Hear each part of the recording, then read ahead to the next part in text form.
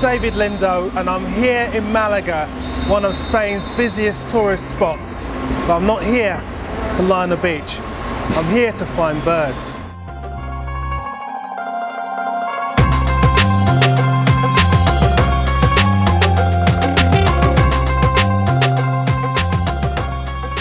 One of the things I love about urban birding is getting on top of a roof.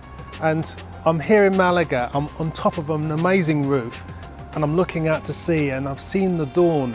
And what's interesting about being on roofs is that you get that elevation and you can see life erupting in the morning. This morning I was watching gulls flying from where they were the night before across the city, making the shapes across the buildings, amazing. And also spotless starlings and collared doves flying to and fro. Down there's some trees that from above look like a woodland, but in fact they're just trees in between the housing.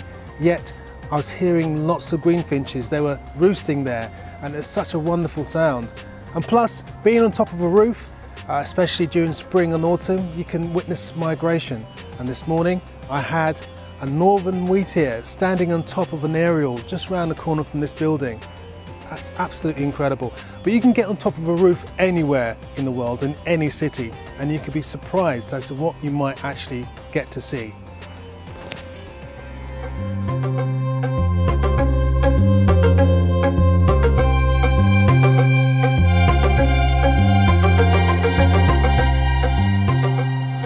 I'm now in downtown Málaga and all around me I can hear the rasping calls of monk parakeets just over by the harbour. But the reason why I'm here is because of this building. This is the cathedral. Locally it's known as the one-armed cathedral because there's only one tower. But on that tower, very often, could be a pair of peregrines. And what's interesting for me is that these peregrines are of the Mediterranean race. I don't see that at all from where I come from in Britain. The Mediterranean race, Brookii, is actually smaller. It's a lot cleaner looking with a nice chestnutty chest and a blue back. It's a very beautiful looking bird.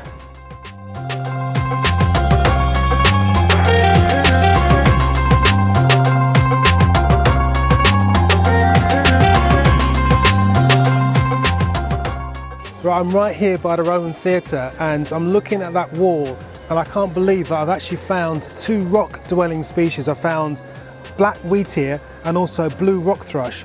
And earlier, two booted eagles flew over as well, right here in the centre of Málaga.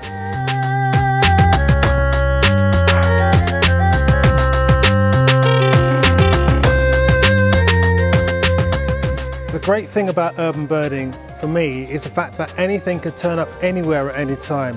What you need to do is imagine the city you are in as being as part of the countryside. I'm right here in the centre of Málaga. There's tourists walking around. You can hear the guy playing the accordion.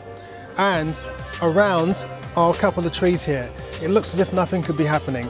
Listen and you'll hear house sparrows chirping. I've seen a few.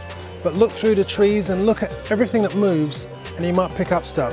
This is migration time. I've just seen a male Sardinian warbler at the top of this tree.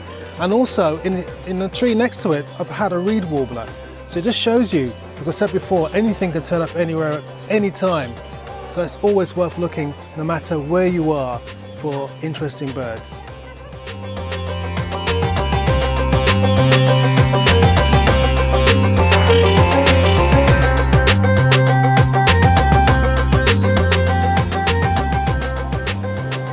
When I tell people that I watch birds in urban areas, some of them think I'm crazy. They can't believe that there's anything other than pigeons in a city. Well, in fact, cities are fantastic places and some of them are really good for conservation when it comes to birds. You see, birds come to cities often to use gardens and parks as resting, nesting and feeding areas. But to be an urban birder, I think there are two golden rules to follow. The first, always think to yourself that anything can turn up anywhere at any time. The second rule is quite simple. Look up.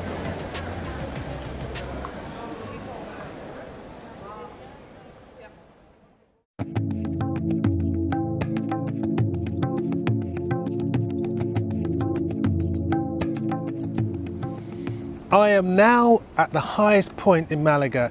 We're on the eastern edge of town. It's actually an Arab fortress.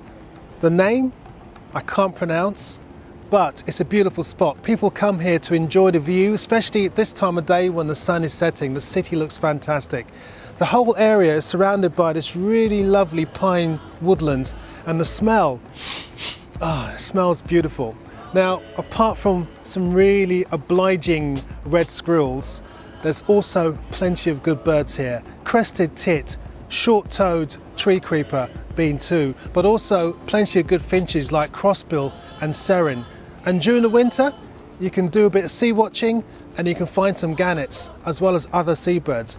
Great place to come to spend a bit of urban birding time when you're in Malaga.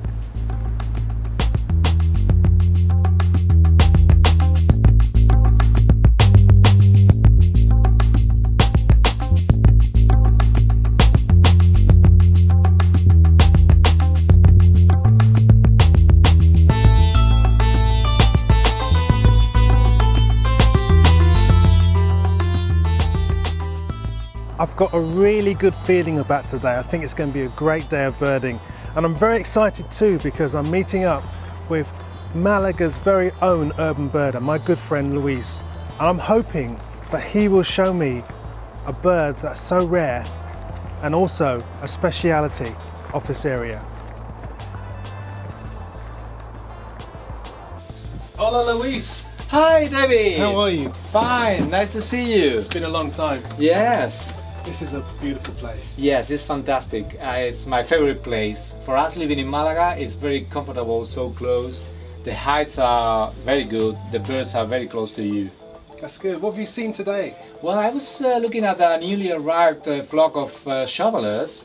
The kingfisher was flying across the lake, and we've seen a bull eagle. Really? Yeah, they are very common in winter here. Okay. But today, he was being chased by a black-winged kite. No. And that's special here, yes. Really? Yes. Listen, I'm excited. Can I come birding with you? Oh, that'll be fantastic. Let's Magic. go.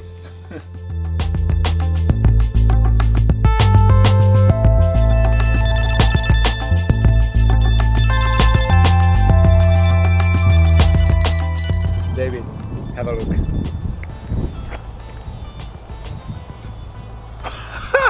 I can't believe it! I've just seen my first ever white-headed duck. Boy.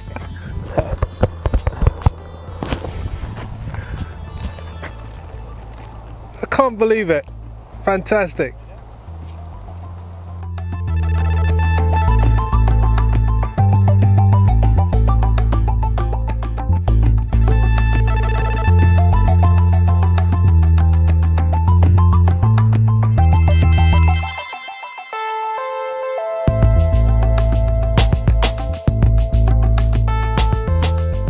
Well, I've had an incredible day here in Malaga. I've seen over 100 species of birds.